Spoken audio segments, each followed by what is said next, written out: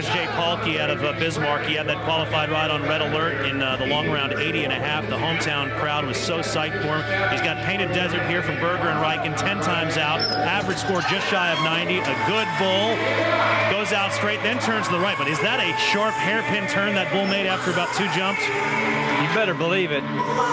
You know, I don't get to vote for Bull of the Year, and I'm not saying that should be Bull of the Year, but I mean, I think he should be in the top 10. I mean, that bull is quick and powerful, gets stronger further into the 8 seconds. It's just amazing. I tell you what, he is. I mean, he is a top 10 bull, and Jay Pahlke, I hate it that it happened in your home state. Wish you could have gone a little better for him.